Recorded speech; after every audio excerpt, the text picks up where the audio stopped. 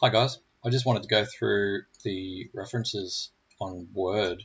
I believe some people wanted to figure out how to get the referencing going on Word. It's interesting, but it works really well. So you'll find it in references. You've got different styles here. These are all standard. You probably will have to download the Harvard AGPS, and I'll show you how we can do that if you don't know already. So this is my first assessment, and this is the references section on it. We can also use it as a citation, so I can choose some of the references I've already input in there as citations at the end of a sentence or a paragraph. So to start with, we'll go back to Internet Explorer, and I'll show you how we can get to this section on the AIB website. But there's two different instructions, one for Windows, one for Mac. I imagine Mac's going to be very similar to Windows. I'm only going to go through Windows at the moment because I don't have a Mac. So to find this referencing mechanics, recording your research, it'll be in this list here when we are in Tools for Study. So if we go to Study Support, which will be on, I think, most screens, we want to go down to Tools for Study, and then we want to find referencing, and we'll find referencing mechanics under referencing software. Then we want to go on the right hand side to referencing in Word. This also has a link to the LinkedIn Learning here. Oh, there you go. So LinkedIn Learning shows you how it works. You probably just watch that instead of watching this, but totally up to you.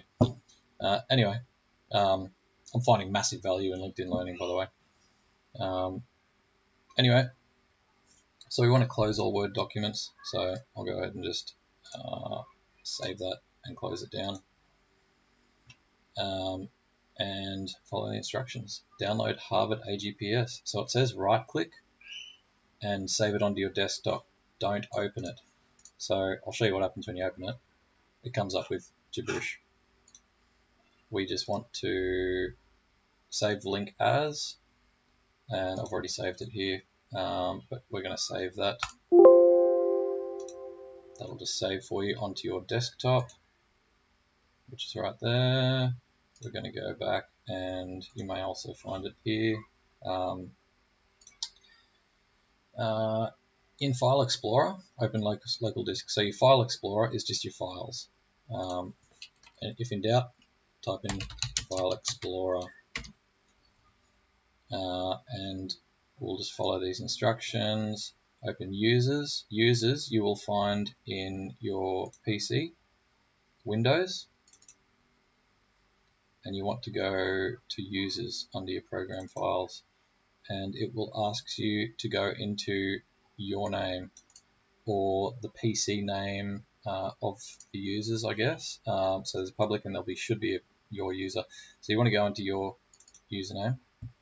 Now it says open app data. So even if I type in app, it's not going to let me open anything because it may be a hidden file. So to find it, you need to go to View up the top here and click on Hidden Items, and that will show up all of the hidden items that are the hidden files that were in here before. So app data, in my case, was a hidden file. So we want to click on app data. It actually steps you through this too. Click on the View tab and then uncheck hidden items, or check, in this case, hidden items. We want to open roaming. We want to open Microsoft. We want to open bibliography, which is up the top there. Open style. And now you want to just drag and drop the Harvard AGPS style sheet straight in here. I've already done it. So if I do it a second time, it's purely just going to ask me if I want to override it. But that's all you're going to do, move. And in your case, it's just going to move straight in there. In my case, I'm going to skip so that it doesn't do it again. Now, if we go back, it'll say close out File Explorer and reopen Word. We're going to go Word.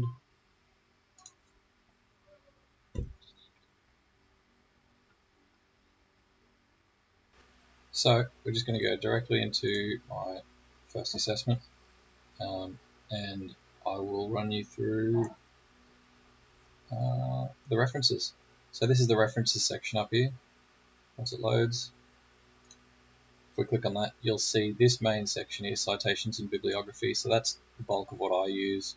So we can see that this is where we manage our sources. This is everything here. This is the styles. This is where you will find what we've just added to our Word documents, the Harvard AGPS style. This is what we want to be using. You'll see the difference when you choose a different style,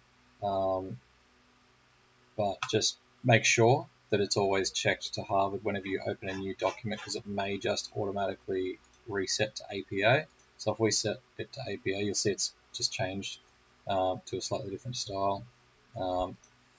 This is the style that AIB want us to use, so we will just use it. So this is where, if we click on that, we can add new sources, we can edit any of these sources, we can delete any, and we can copy what is here on this list. This master list is the list of everything you've ever input into your Word documents. This list will be empty, current list will be empty in a new Word document. And it will slowly fill up once you copy some references over from previous references, or if you want to add a new reference, we click New. So once we go in here, we can find the different type of reference it is, whether it's a book or a journal article, or whether it's a website. My recommendations, don't use website, use a document from website, and there you'll be able to put the URL in, when you accessed it, the year it was published, and the name of the web page, author, etc. If you click on website, it gives you nothing from what I've seen. Unless someone's got more information, that's all I can see. So book, or in this case, I'm going to be inputting a journal article from, you know what, I'll actually get rid of them because I just did this before. So if I go new, I'm going to find our author and our journal article. So to put an author in, you have to use edit, and this is where you can input several different names.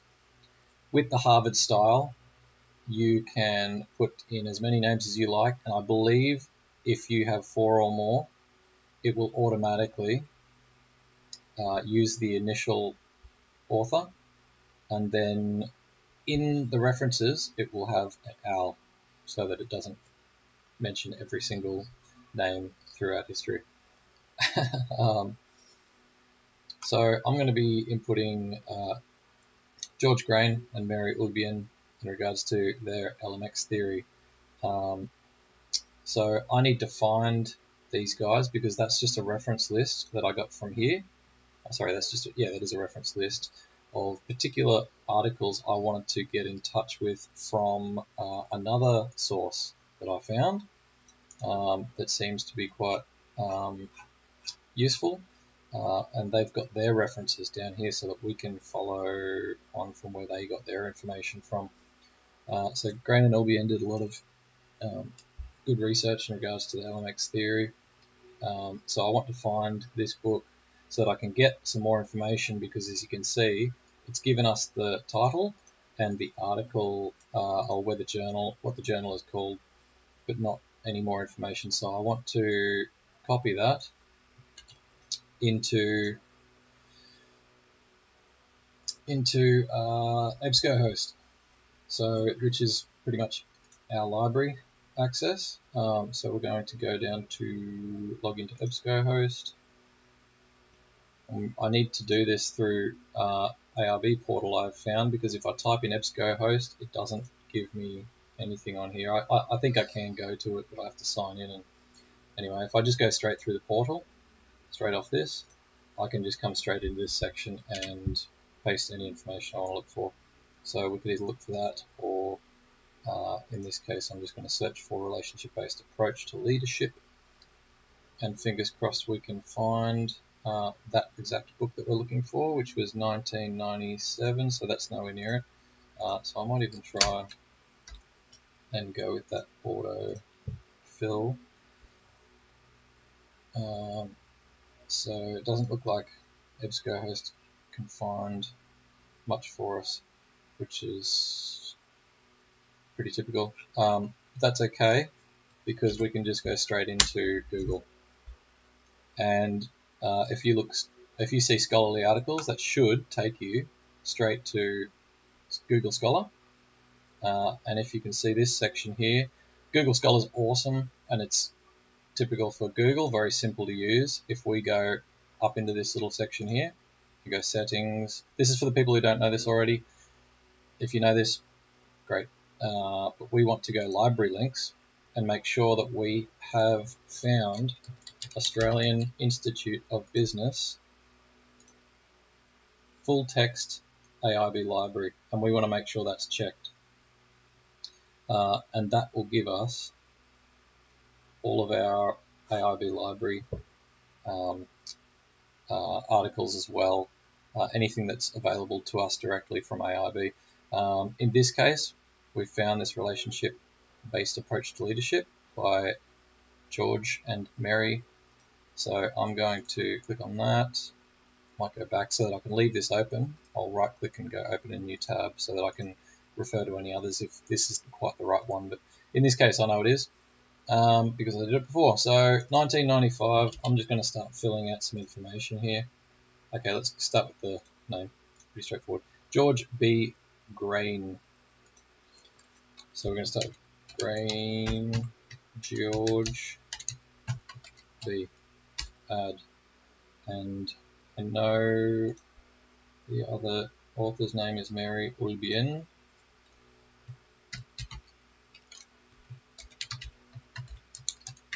Add and click OK.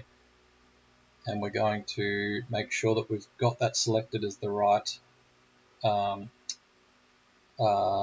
version of what it is. And in this case, it's not a book, it's not a website, it's a journal article. The title of the article is Relationship-Based Approach to Leadership. And that will do for the moment. Journal name I found down here was Leadership Quarterly. Year was 1995. And pages 219 to 247. We can put the issue and the volume in if we would like, and I believe that might be volume 6, issue 2, potentially.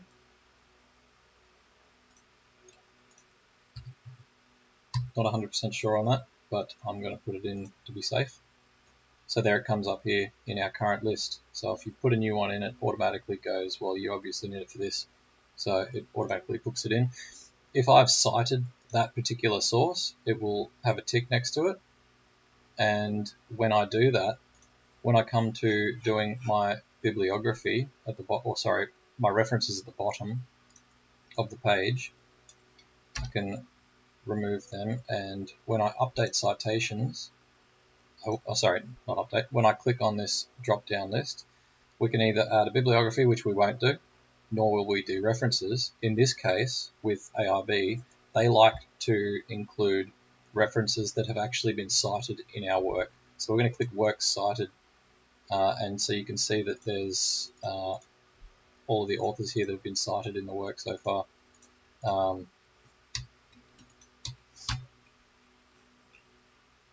We can also cite, so at the end of sentences. So if we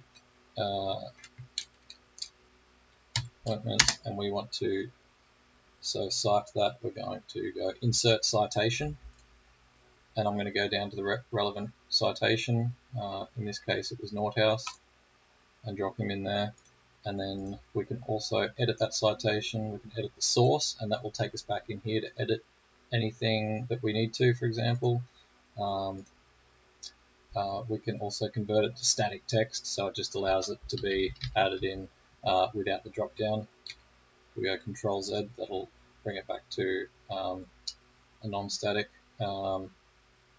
And yeah, so that's as simple as that. If you add a new reference or a citation in your thing, and you've already put your references in at the bottom here, it looks like it allows you to not just update it from here, where it will automatically update a new reference that you've only just put in, for example, but it will also do it if you click on this as well. So say if I come down here and say will be in mentioned something, I can then cite grain and all will be in, and then I can click on that and go update citations, and it will show up down here if it's a new reference, for example. So really, really handy. I'm absolutely loving this work. So I might even change that to references so that it can actually says references at the top there for the satisfaction of our wonderful teachers. Yeah, good luck, guys.